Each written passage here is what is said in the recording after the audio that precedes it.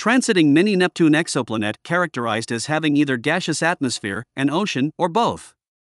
The planet will ultimately end up either as a rocky core covered by oceans or as a completely barren naked planetary core. A newly discovered distant mini-Neptune planet may possess its own atmosphere, ocean, or a combination of the two, even if they don't last for long.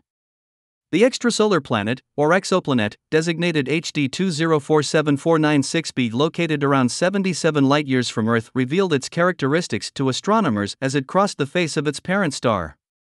The discovery could help scientists better understand how planetary systems evolve and why there is an absence of Neptune-sized worlds close to their parent stars in the Milky Way. The team of planetary scientists from around the globe was able to characterize the features of the exoplanet while analyzing data from its star collected by the High-Accuracy Radial Velocity Planet Searcher, HARPS. They combined this with data from the Transiting Exoplanet Survey Satellite, TESS, which revealed the brightness and wavelengths of light from the star, HD 207496, revealing the characteristics of the exoplanet as it crossed, or transited, its face. The astronomers were able to determine HD 20474996b, which has the alternative name TOI 1099b, has a width 2.25 times that of Earth, while its mass is around 6.1 times that of our planet. This means the exoplanet is less dense than Earth, leading to the team categorizing it as a mini-Neptune, a planet less massive than Neptune but still resembling the solar system ice giant. The team was also able to calculate that HD 20474996b orbits its star in around just 6.4 Earth days at a distance of just 5.8 million miles, 9.4 million kilometers. But not everything about this newly discovered world is so certain. HD 20474996b likely has a rocky core covered by mostly water or gas, but the team doesn't currently know which, or if it indeed is both.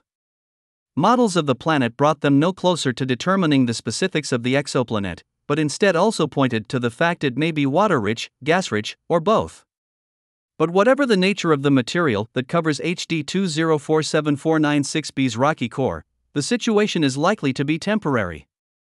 Even though its host star HD 20474996 is only around 80% the mass of the Sun and 79% the width of our star, it is still large enough for its gravity to strip the exoplanet of its hydrogen and helium atmosphere, the team's model suggested. Most Neptune-like planets orbiting stars at such close distances would have had their atmospheres stripped and their oceans boiled away, with this being one of the suggested explanations for the fact that Neptune-like worlds are rarely found close to their stars, a problem called the hot Neptunian desert. The Neptune-sized or sub-Neptune-sized planets are thus reduced in size to rocky cores corresponding with so-called super-Earth exoplanets. HD 20474996b might have escaped this fate because its star is around just 520 million years old, meaning the system it inhabits is relatively young, especially compared to our 4.6 billion-year-old solar system. Therefore, the star might not have had time to fully strip the planet's atmosphere yet. The astronomers calculate that if the planet's atmosphere hasn't already been stripped, leaving it with just an ocean covering, then it should be ripped away within the next 500 million years. This will leave HD 20474996b either as a rocky core covered by oceans, or a completely barren naked planetary core if it currently doesn't have a mix of ocean and atmosphere.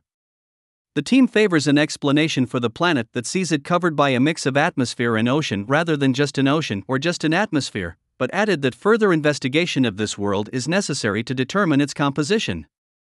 Further observations of its possible atmosphere and/or mass loss rate would allow us to distinguish between these two hypotheses, the authors write. Such observations would determine if the planet remains above the radius gap or if it will shrink and be below the gap.